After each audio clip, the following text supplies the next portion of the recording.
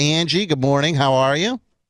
Good morning. I'm fantastic. How are you doing? I'm doing good. The Wedding Pact will be available on video on demand on February 4th. What is this movie about? This is about two best friends who make a pact that in 10 years after graduating college, if they're both not married, they marry each other. Oh, I've actually heard of people doing this in real life. I guess it's sort of a normal thing. Kind of silly. The story is about a guy who's cross country, and he crosses the country to find Elizabeth, and he pretty much madness ensues on the way there. It's a romantic comedy, so it's a lot of fun. It was a good movie to plan. All right, then it's available on video on demand, like I said, starting February 4th, your cable system, your satellite provider. Angie this is interesting. I was just reading this about Angie. She actually comes from this area. I guess she grew up in Akron. I did. I grew up in Akron, and my very first modeling job was in Cleveland, Ohio. Well, we are known as the modeling mecca of the Midwest, of course. Lots of modeling gigs. A lot of pretty girls come out of Ohio. Well, let me ask you, because I'm reading this, and it says that at the age of 16, you began modeling, and you were discovered by some sort of talent agent who saw you at something. And it says I was actually 14. 14 years old. And I did it was a modeling convention that was in Quaker Square in Akron, Ohio.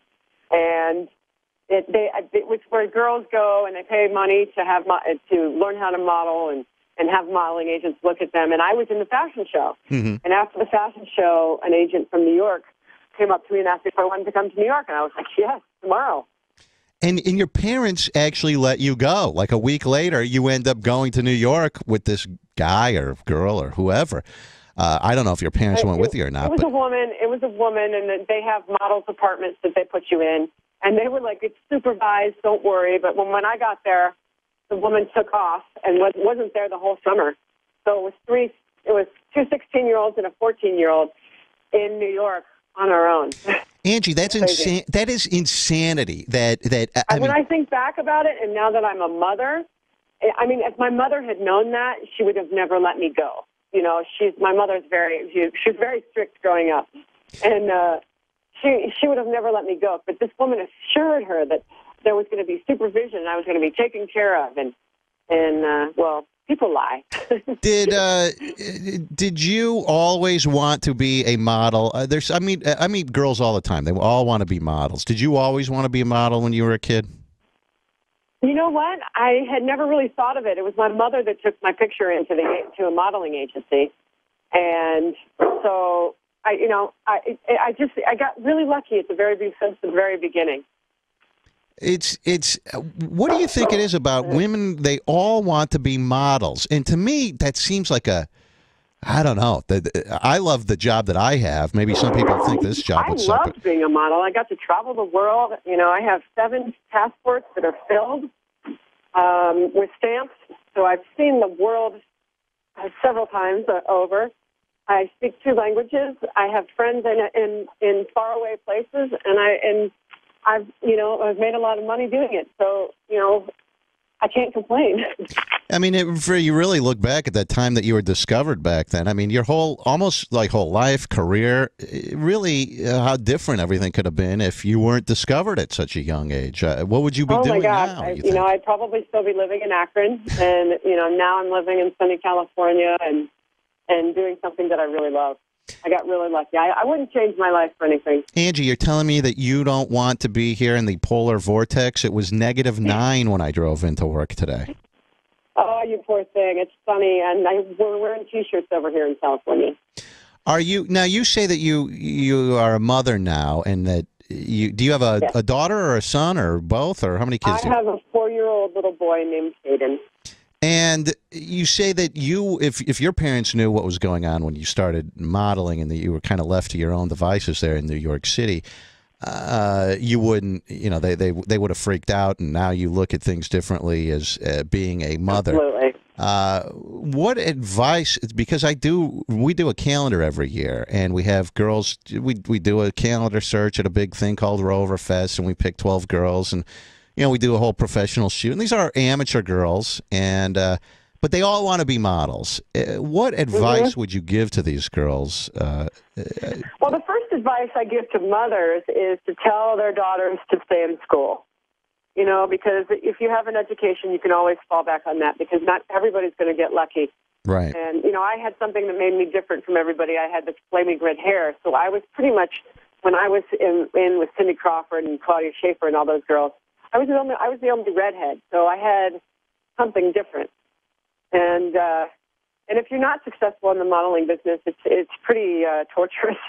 Yeah, I can imagine. I mean, it just seems like a 1 in a billion shot that you actually make it in that business. And on top of that, maybe I'm wrong. It just seems like it's filled with creepy perv guys. You know, I'm sure at what you're doing in professional modeling, I'll bet everyone's probably, for the most part, very professional. But when you're just some girl, there's something called the casting couch that they have out here, and they have it as models too, where, you know, the guys try to get you to take your clothes off to take pictures.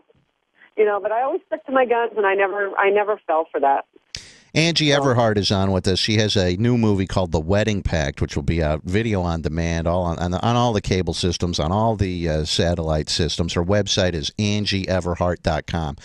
Now, I was reading a list of... go ahead. You guys can tweet me, if you want to tweet me, at Angie Everhart, because I like to tweet.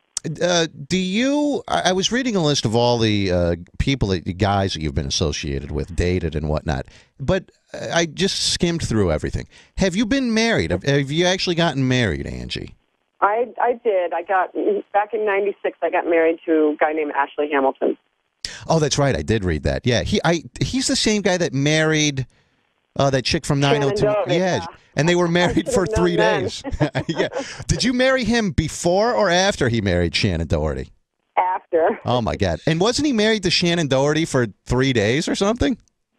I have no idea. Our marriage wasn't that much longer. Yeah, you were married to him for 3 months. What was it about this guy that just...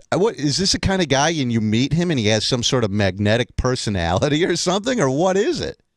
Yeah, he's pretty much one of the most beautiful human beings on the planet. Yeah. That will do it to you, I guess. Look, guys, I guess even my eyes were my downfall.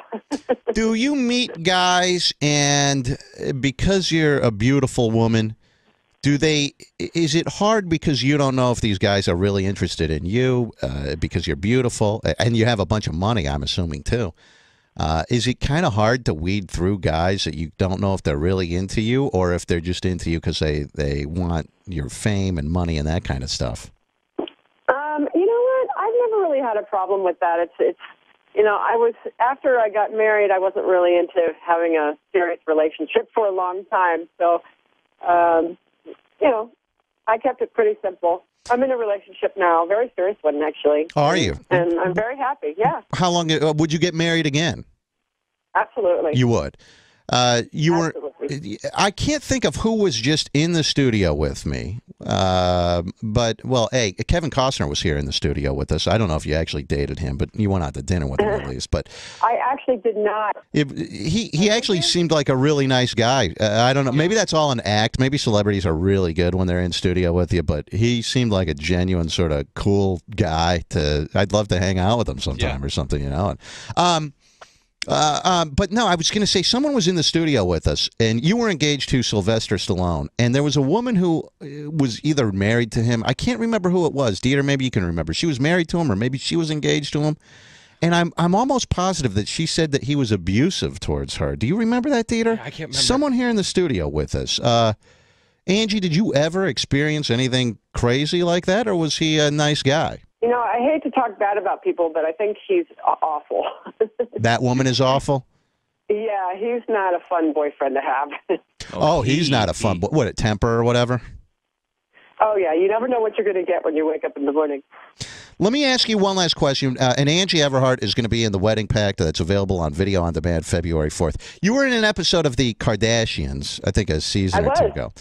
And you go out to you're playing golf with Bruce Jenner and his wife, whatever her name is, I forget Kris Kardashian.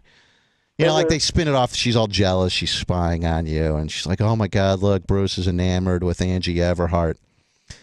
And I'm just curious, do they set all of that up as a plot line in advance, and do they say, listen, Angie, let's have you go out to play golf with Bruce, and then Chris can get jealous?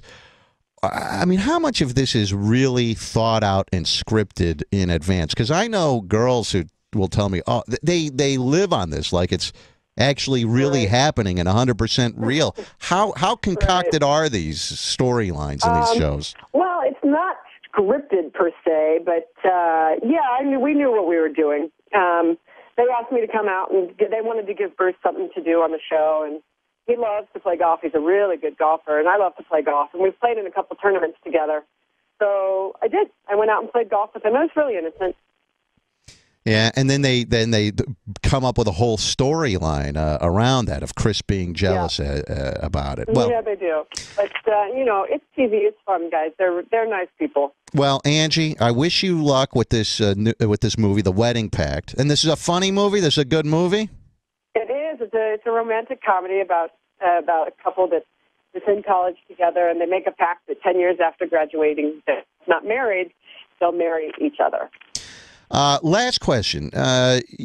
Howard Stern always talks about how small his penis is. You dated him. Is he lying? Is it really as small as he makes it out to be? I don't think so. All right. Angie, listen, good luck with this movie. I appreciate you coming on, and we'll have you on again sometime. All right. Thanks so much. Thank you. Angie Everhart.